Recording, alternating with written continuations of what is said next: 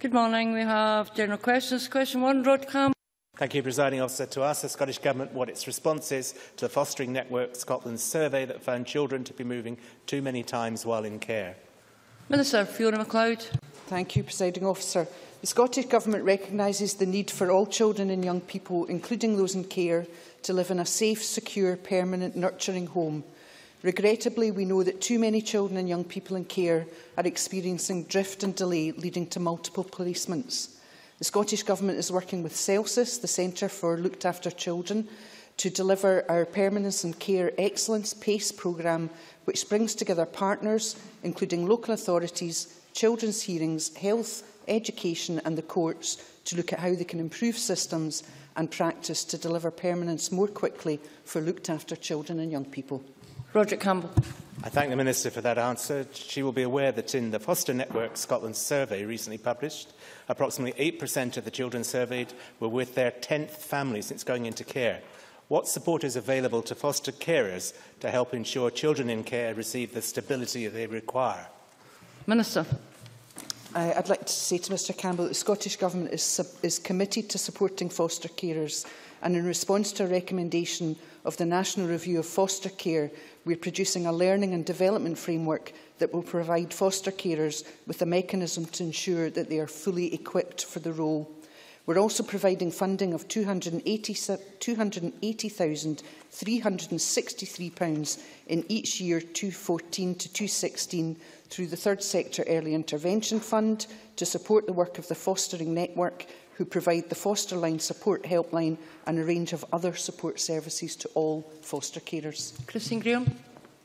Thank you, Presiding Officer. The Minister will recall my members' debate on Midlothian kinship carers, and while applauding the commitment of foster carers, given that kinship care often provides the stability which fostering may not, what measures is the Scottish Government taking to provide support to the many and increasing number of kinship carers? Minister. In that debate, Ms Graham will recall that I talked about the Scottish Government and our commitment to support kinship carers, and that's why we have legislated through the Looked After Children Regulations of 2009 and the Children and Young People Act of 2014 to recognise and support kinship carers of both looked after and non-looked after children, and in legislation this is for the first time. We also recognise that more can be done to support kinship carers and those in care, and that there is a need for greater fairness in the provision of allowances. So we are currently reviewing the financial support available to kinship carers with a view to tailoring support and tackling inconsistencies across Scotland. Question 2, Murdo Fraser. Thank you. To ask the Scottish Government what action it is taking to improve care services for adults with cerebral palsy.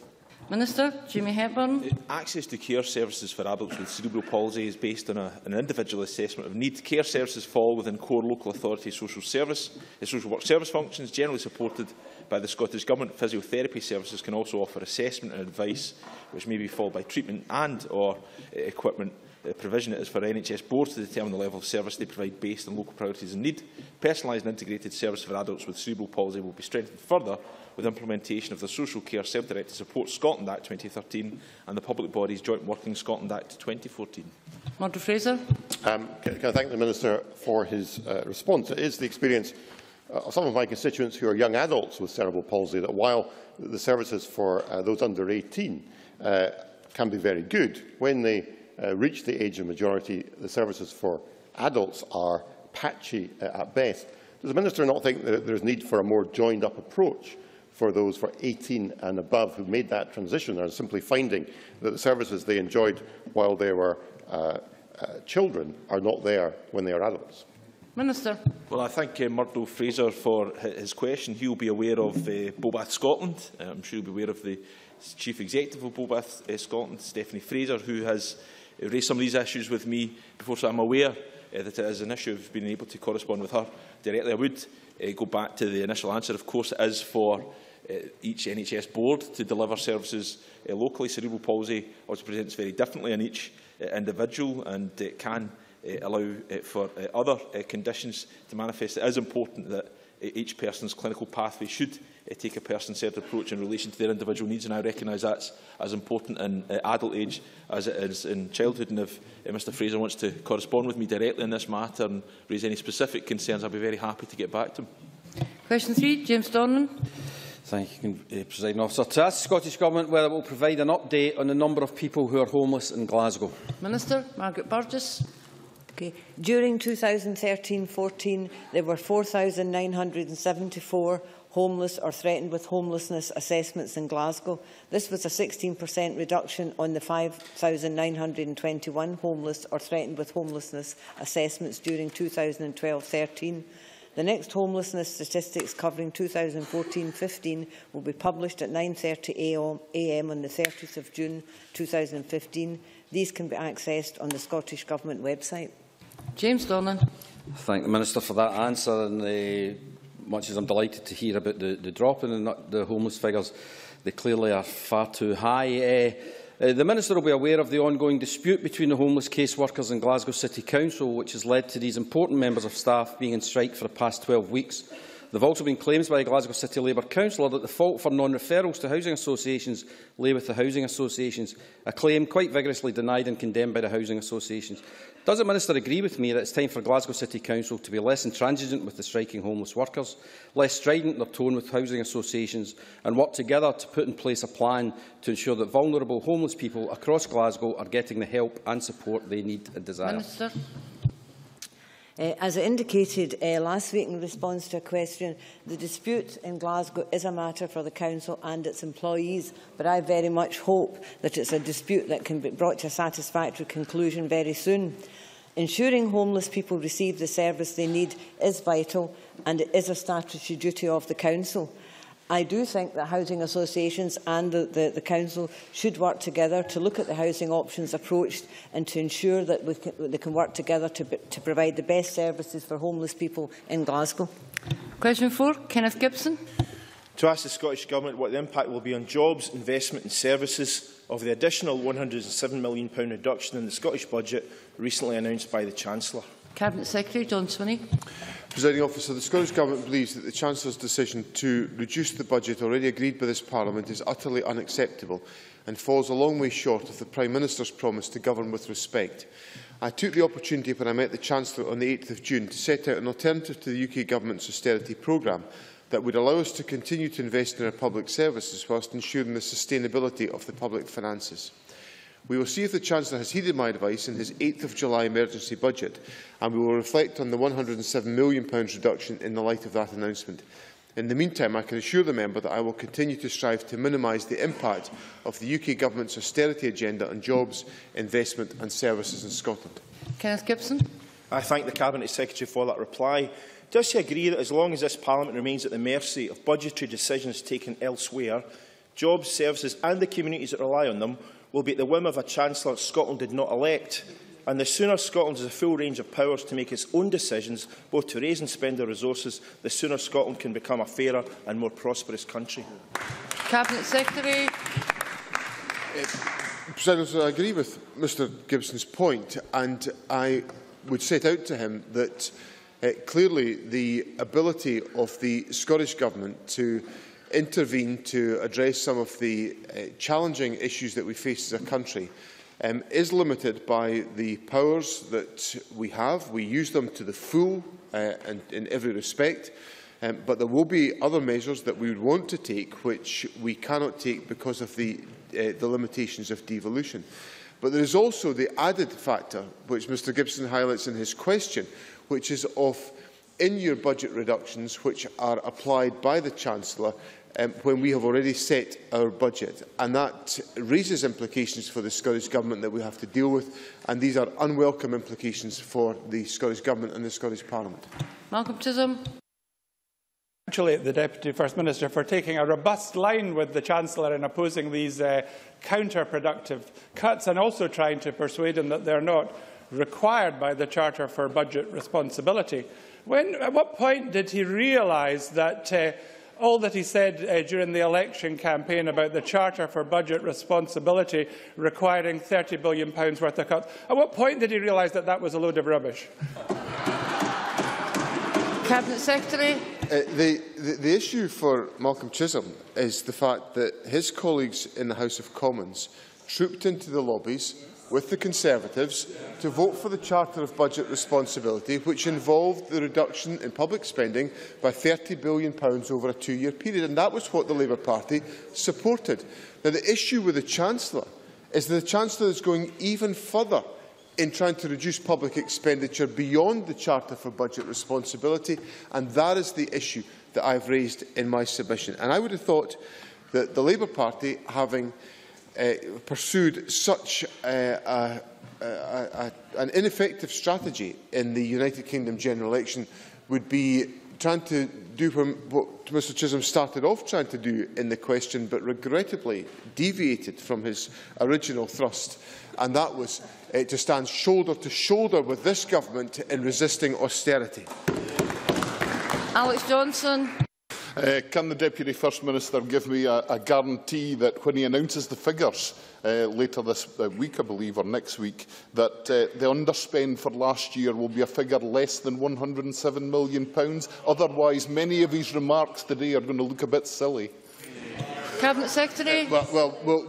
Mr Johnson will not have to wait until next week, because I would have thought that such an informed commentator as Mr Johnson would have known that the statement about the provisional outturn is in fact this afternoon.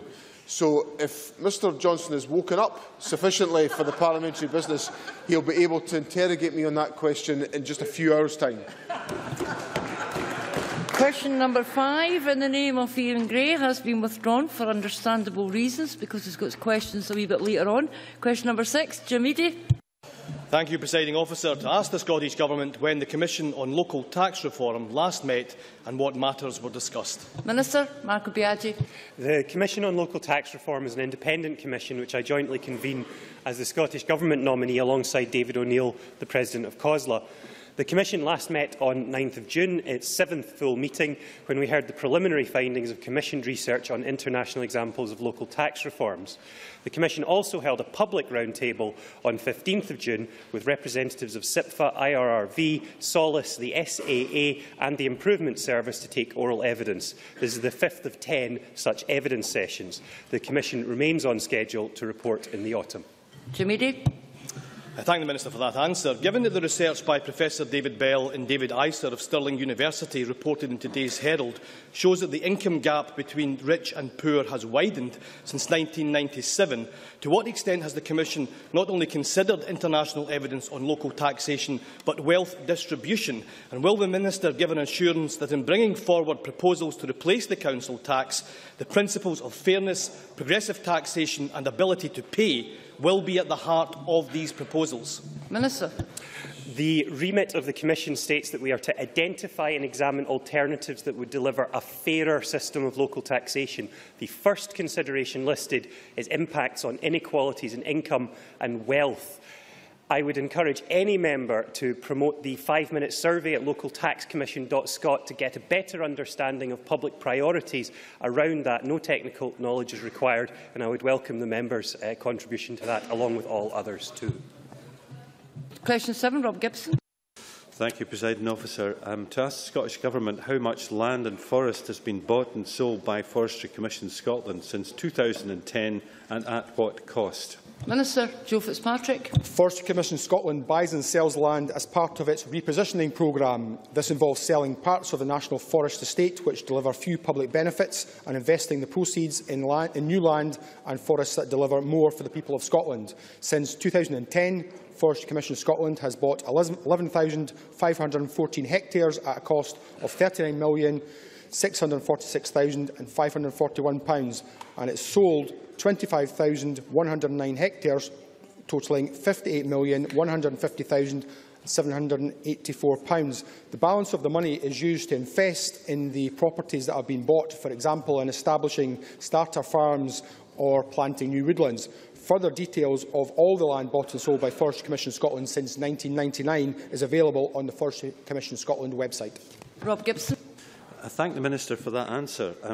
I have constituents who are concerned about transfers of land and sales of land, and I want to know, if possible, at what size of acreage of land Can the Forestry Commission sell that plot without consulting the local community? Minister.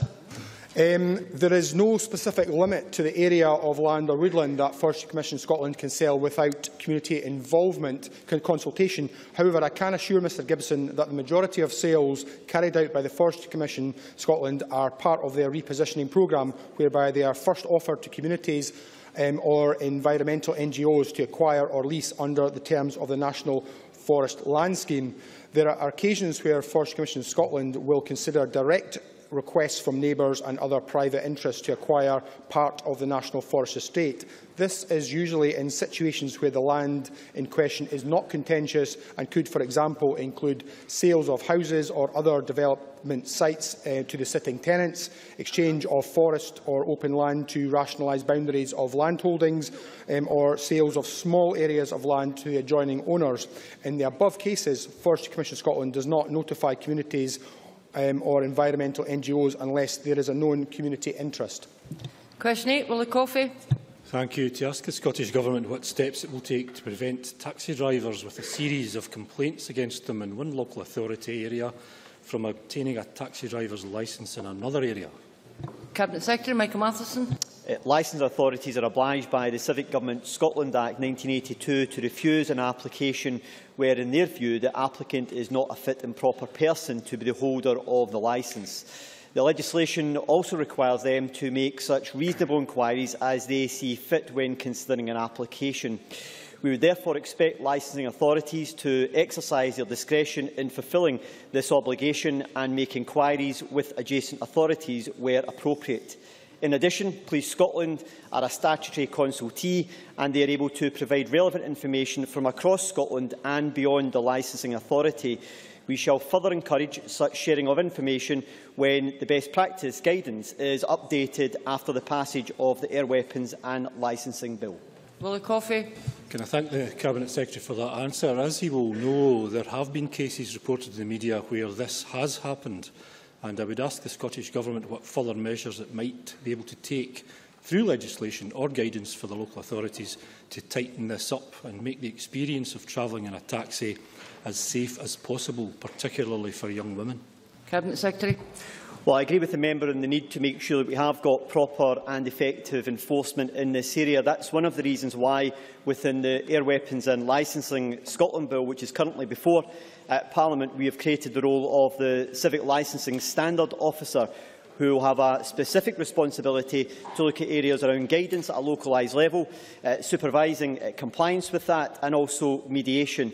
I hope that that will also add to the way in which we can apply the national best practice guidance that's issued alongside this legislation to ensure that that has been properly and effectively implemented at a localised level. Cameron Buchanan. Thank you. On the subject of protecting consumers' interests in the taxi market, does the Scottish Government consider that this should remain the principal aim in any provisions or regulations relating to licensing? Cabinet Secretary. Licensing at a localised level is taken forward by licensing boards within local authorities, and there are no plans to change that. Question 9, Linda Fabiani. To ask the Scottish Government what initiatives it has introduced to increase the supply of social housing. Minister Margaret Burgess. The Scottish Government has set a 5-year target to deliver 30,000 affordable homes, 20,000 of which are for social rent and 5,000 of those being through our Council House New Build programme. We are well on track to meet the target, as recent official statistics have demonstrated. We are achieving this through a range of initiatives using both traditional grant funding but also working creatively with partners on innovative financing routes. Linda Fabiani. Thank you, Minister. I noticed recently that Falkirk Council are putting funds from their pension scheme by investing £30 million in social and affordable housing. It seems that that kind of sound investment with a good return, enabling you to build affordable homes in your area, is an excellent use of resources. I gather that local government pension schemes across Scotland hold investments worth more than £30 billion in a range of assets. Does the Minister believe that councils such as South Lanarkshire could be using their pension funds to help build affordable housing and social homes within their council area? Briefly, Minister. Well, pension fund managers have to make sound investment decisions to ensure suitable returns. However, this government is working to enable and support pension funds to invest in housing, and the recent Falkirk scheme is a trailblazer that shows investment is possible, and I would encourage all pension funds to consider the opportunities that exist for investment in housing. Thank you, Minister. We now move to First Minister's questions. Question number 1.